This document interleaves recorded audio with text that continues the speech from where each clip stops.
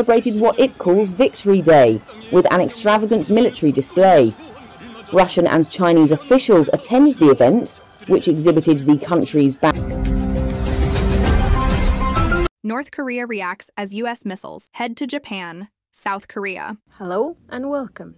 This is Newsfest Addis, your daily source of news bites locally, regionally, and internationally. In a dramatic escalation of regional tensions, North Korea has vehemently criticized the United States' approval of potential missile sales to Japan and South Korea. The move, deemed by Pyongyang as a perilous act, has sparked concerns of a renewed arms race and heightened instability in an already volatile region.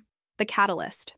The seeds of this controversy were sown when Japan unveiled plans to acquire 400 Tomahawk missiles from the United States, marking a significant military buildup not witnessed since World War II. The Pentagon's announcement of the deal, valued at a staggering $235 billion, only intensified North Korea's condemnation. Simultaneously, the United States greenlit the potential sale of Sidewinder missiles and Standard Missile 6 Block IS to South Korea, further stoking the fires of dissent. North Korea, through its state media outlet KCNA, issued a stark warning, claiming that such indiscriminate arms sales would escalate the security crisis and exact a hefty toll on the United States.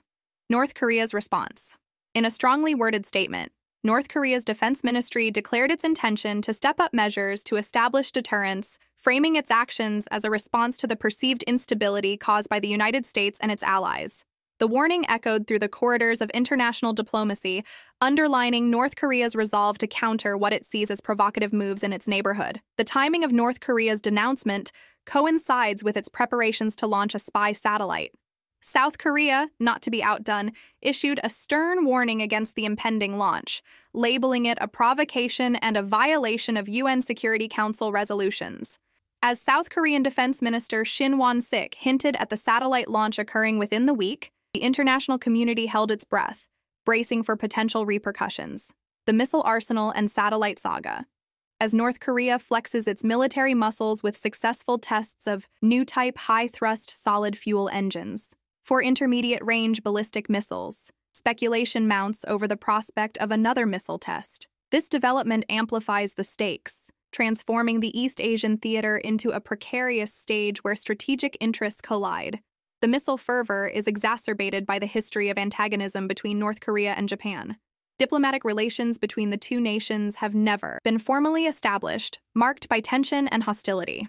A 2014 BBC World Service poll revealed a staggering 91% of Japanese people viewing North Korea's influence negatively, a sentiment arguably shared by many nations. Historical undercurrents.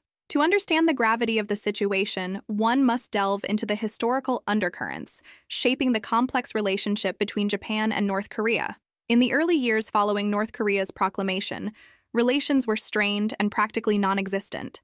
The North Korean leadership vehemently opposed economic and political negotiations between Japan and South Korea, further fueling animosity. However, a shifting geopolitical landscape saw North Korea seeking economic and cultural cooperation with Japan in the mid-1950s. This surprising turn was partly driven by North Korea's efforts to prevent a Japanese-South Korean rapprochement and reduce economic dependence on the Soviet Union. The subsequent years witnessed a gradual expansion of economic ties, though the deep-seated distrust remained. The international game. As tensions escalate in East Asia, the international community watches with bated breath. The delicate dance of arms, diplomacy, and distrust is not confined to the Korean peninsula, but reverberates across the global chessboard. The specter of a renewed arms race and the ominous shadow of potential conflict force nations to reassess their strategic positions. In the face of North Korea's vow to exhibit more offensive and overwhelming counteraction capabilities, the world must grapple with the real and present danger that looms over this troubled region. The precarious balance struck between major powers and historical grievances underscores the urgency for diplomatic finesse and conflict resolution. As South Korea's National Security Council bolsters military readiness, the international community faces a critical juncture. Will diplomatic channels prevail, or will the region plunge into the abyss of heightened tensions and military brinkmanship?